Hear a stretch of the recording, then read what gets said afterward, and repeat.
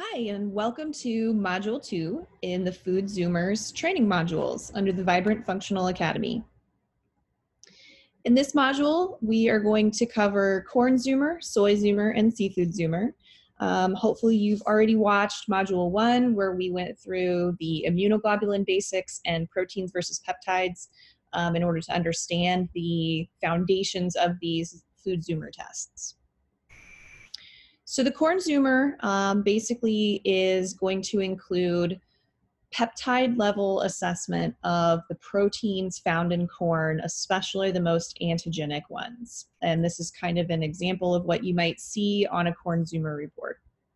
This is the list of markers that are being measured here, and we'll walk through the important points you'd want to know about various markers.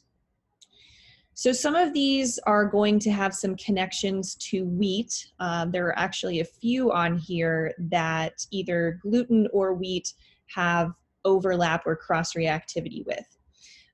Corn Zain is a protein in corn that actually induces a gluten-like cellular immune response in some celiac disease patients. So this is not so much a cross-reactivity than it is that this protein has a similar type of immune response that gluten does, or gliadin specifically, for celiac patients. So if you have a celiac patient that is gluten-free, obviously, but is still experiencing some degree of villus atrophy or GI inflammation, consider running a corn zoomer, simply because corn is one of the most common grains that gluten-free individuals consume because it's sort of that, next best thing. So this might be something to think about there. There's also corn-wheat overlap epitope. And what that means is that this is actually a protein in corn that is also similar to a protein in wheat. And individuals who are wheat sensitive typically also make antibodies to this protein. This is something that could show up as somebody who perhaps you've already run a wheat zoomer on, and they have eliminated gluten and are still symptomatic, and perhaps you've even rerun that wheat zoomer just to confirm they're not consuming wheat, because that happens. People are not always aware of the cross-contamination, or sometimes they're just not really being that straightforward and honest about perhaps those foods occasionally being eaten. So in the cases where individuals are actually truly wheat-free and they're still symptomatic when consuming other grains or gluten-free foods, consider that this may be one of the mechanisms at play, that there is this protein found in corn that is similar to proteins found in wheat, and individuals who make antibodies to this also should be corn-free. So in both of these cases, with corn Zain and corn wheat overlap epitope, perhaps a grain-free diet would be more appropriate, unless individuals find that they do okay tolerating rice or buckwheat or millet, other gluten-free grains. There's also the corn cry proteins. So the corn zoomer and the soy zoomer both test for GMO varieties of these particular proteins. So these are proteins used in the manufacturing of genetically modified organisms. They are BT strains of corn. And so essentially this is a toxin derived from bacteria that has been genetically modified into particular varieties of corn in the United States primarily. And it acts as a defense mechanism for the plant so that the plant is resistant to pests. This corn cry protein, antibodies have been found to this in pregnant women, children, basically all populations at this point. And it's not really known exactly what the long-term consequences of this are. However, individuals making antibodies to corn cry proteins definitely should not be consuming GMO corn. Now, this is the only protein measured here that would be found in GMO corn, but not organic corn. Everything else on the corn zoomer, any antibodies to those proteins would indicate that all corn needs to be eliminated. So keep that in mind. If you have an individual that has only antibodies to corn cry proteins, eating organic corn would probably be okay for that person. However, any other marker on the corn zoomer being elevated would be a total corn elimination, whether it's organic or not. So just to reiterate, persistent symptoms in wheat-sensitive individuals who are already on a gluten-free diet could be due to their consumption of corn-based foods, which is the most common alternative to wheat. There's also going to be antibodies to corn Zain that will remain elevated until both corn and wheat are withdrawn from the diet. So upon retest, if an individual has gone wheat-free but not corn-free, you may still see these antibodies elevated in a patient. Corn-wheat overlap epitopes are found positive on the wheat zoomer, which indicates immune stimulation from both corn and wheat. So again, both grains need to be eliminated. And those individuals may just feel that a grain-free diet is a little bit better to follow. You may just want to assess the patient for how appropriate that diet is based on their level of compliance. And then also consider a corn zoomer if you have a positive wheat zoomer and symptoms continue to persist after going on a gluten-free diet. There's also cross-reactivity between corn thioredoxin and wheat thioredoxin and grass pollen thioredoxin. These particular proteins are similar in structure, and this is related to Baker's asthma. It may indicate the need to eliminate wheat if it has not already been eliminated. So if you have run a wheat zoomer and the wheat zoomer perhaps is not positive, indicating that the individual doesn't really need to eliminate wheat or gluten, but a corn zoomer is, and you see corn thyroidoxin elevated, wheat may also need to be eliminated in order to reduce or suppress the asthma-like symptoms that could appear in those patients. If the patients don't have asthma-like symptoms, this may not be of concern. Corn lipid transfer proteins have a high degree of cross-reactivity with peaches and rice, the lipid transfer proteins in those foods. So this is a case where going corn-free may not be enough. Peaches or rice may actually stimulate similar symptoms in individuals who have antibodies to corn lipid transfer proteins, because those same proteins are similar in peach and rice. Corn endochitinase has a high rate of homology with grapes and may lead to cross-reactivity and clinical reactions. Again, when an individual goes corn-free after running this test, if it's indicated, if they have these antibodies to corn endochitinase and they consume grapes, they may get similar symptoms simply because the protein structures in those foods are the same or similar. There are, of course, other proteins tested on the corn zoomer. These are not antigenic. They're not completely not inflammatory. However, they are less well studied. Connections to chronic disease or cross-reactivity with other foods are not as well known. And so these are just considered less antigenic, but still very relevant in either case. So antibodies to any of these other markers would still warrant, at the very least, rotation of the food, but commonly eliminating it, and depending on how reactive the patient is, possibly long-term, but possibly also reintroducing at some point after healing the intestinal barrier. Also, on the full version of the report, if you're not looking at the full version of the report with all of the comments that populate, I would encourage you to pull that up and just check out the lists of foods to avoid, hidden sources of food. These are helpful for the patient, especially if you're going to have time during a consult to discuss these things, as far as giving your patient guidance about what to avoid and what foods might have corn hidden in them. Corn is probably just as ubiquitous as wheat in the American diet as far as everything it's used in and its hidden sources and how much it's a filler. So going corn-free can be just as difficult, and often that takes some practice. So giving your patient as much of an advantage as possible. There's also a guide that has similar information.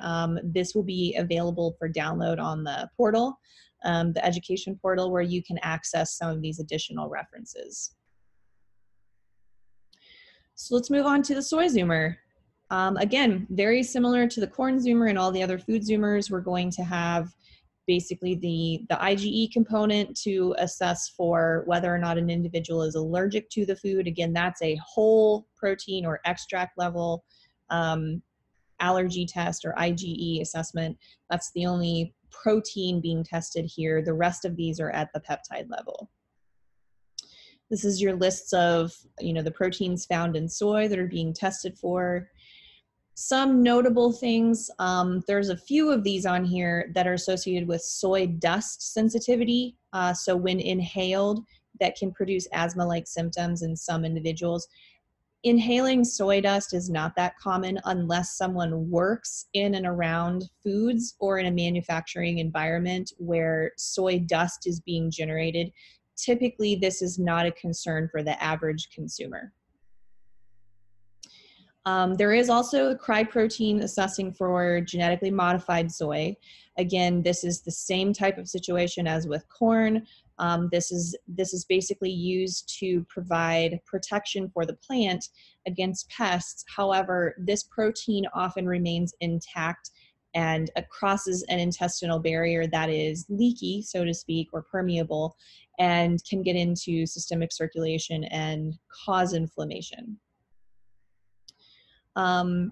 There's also a good degree of homology between certain proteins in soy and those in peanuts and tree nuts. And so these particular proteins, GlyM5 and GlyM6, when you see these antibodies elevated on your patient's report, it might actually be a good idea to go ahead and run a peanut zoomer or a nut zoomer to see if perhaps there's some type of a cross-reactivity between these foods for that particular patient due to the structural homology between these proteins and those in peanuts and tree nuts.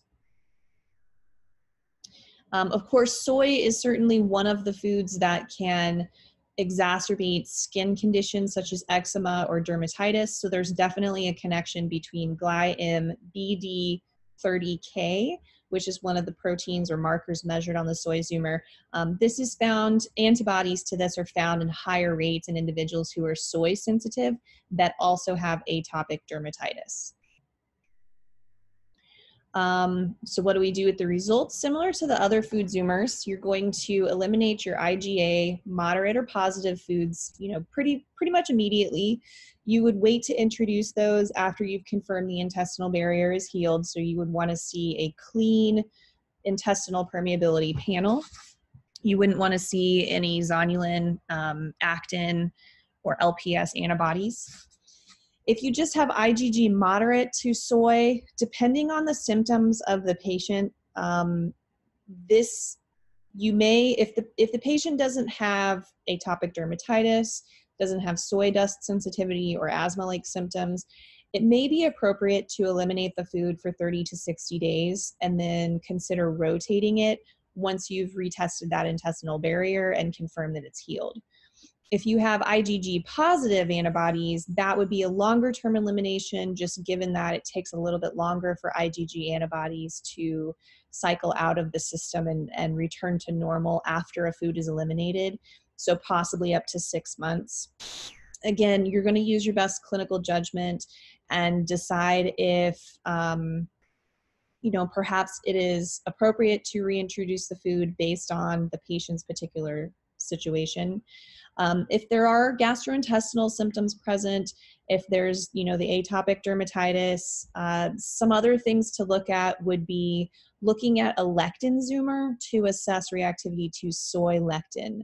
As we reviewed in Module 1, we went through reasons for running the lectin zoomer, one being that we're not looking at individual food lectins on these food zoomers, with the exception of wheat zoomer. So the lectin zoomer could also give you some insight into whether or not an individual has soy lectin sensitivity as just a further layer of their clinical presentation. So then seafood zoomer. Seafood zoomer is a fairly extensive test. There's quite a few varieties of fish and shellfish being tested here.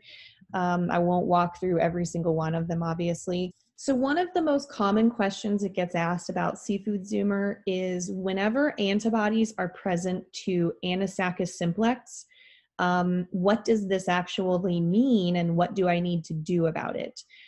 Anisakis simplex is a parasite that's found in seafood, especially undercooked or raw seafood. So individuals who are eating sushi, for instance, are probably at greater risk of being exposed to this parasite. Now, as with all parasites, not everyone has an immediate, acute, very strong reaction to this particular parasite. Some individuals will and some won't. Some individuals are sensitive to the parasite, and antibodies to the parasite on the test just simply indicate that the parasite is what they have been exposed to and they have made antibodies to it. There may be a parasitic presence from Anisakis simplex, but antibodies to it do not necessarily indicate that it is actually present in the gastrointestinal tract. An Anisakis simplex infection is actually an acute infection, generally hospitalizes patients with symptoms that mimic a bowel obstruction. So this is something that is incredibly painful, and they are hospitalized in the emergency room pretty rapidly when they actually become infected with Anisakis. So it's not likely that a patient is walking around with this active infection. If you're seeing these antibodies on the seafood zoomer, what you're seeing is mainly that this person has been exposed to Anisakis simplex through the ingestion of raw seafood, and they carry antibodies to it. So what that means is that when they eat seafood that has Anisakis simplex in it, it's going to trigger inflammation for them simply because they are sensitive to the parasite and not to the seafood. So this is important to understand. Seafood zoomer, same type of situation as corn zoomer and soy zoomer and the other food zoomers. IgA moderate or positive, you would want to eliminate those foods right away, confirm the intestinal barrier is healed before reintroducing any of those.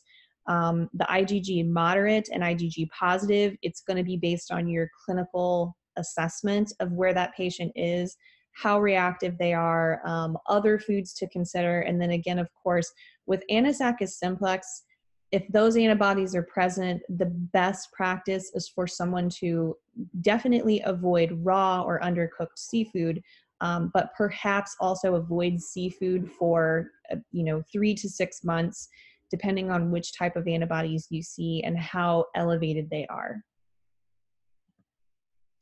And that is it for Food Zoomer Module 2. And the next module will go over Egg Zoomer, Peanut Zoomer, and Nut Zoomer.